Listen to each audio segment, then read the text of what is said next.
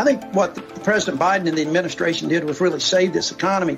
When they came in with the COVID packages that put some money back in the economy, when they came back in and started doing those things to get the economy rolling, President Biden's created more jobs than any president in history, I believe, at least in a very short time.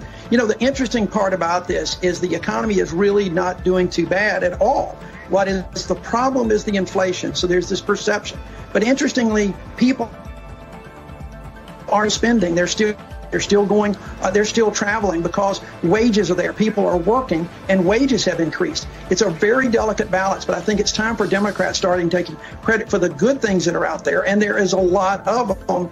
And we will deal with inflation. The Fed is going to deal with inflation. But I think President Biden and others and Democrats across the country need to quit bemoaning about all this and start talking about the good things that this administration has done.